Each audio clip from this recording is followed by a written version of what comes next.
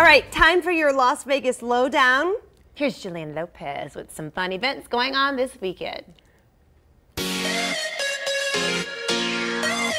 Well, I think we're all saying TGIF this week, but if the week got away from you and you forgot to make plans for the weekend, don't worry, there's still time to figure it out.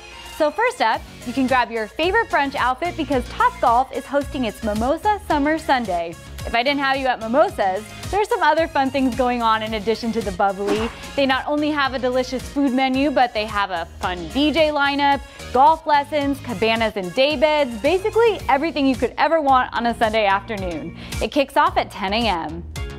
Or if you want something fun to do with the whole family, the Rampart Casino is the place to be at 3 p.m. on Sunday.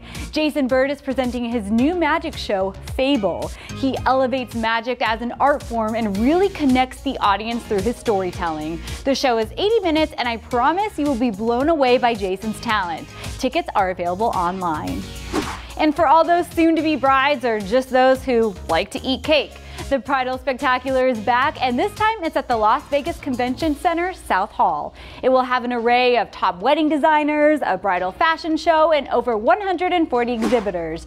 From dessert stations to floral collections, this is a wedding dream all in one place. It's happening Friday night and Saturday day. And the name of this show is Veils and Vino, so you know there will be plenty of wine.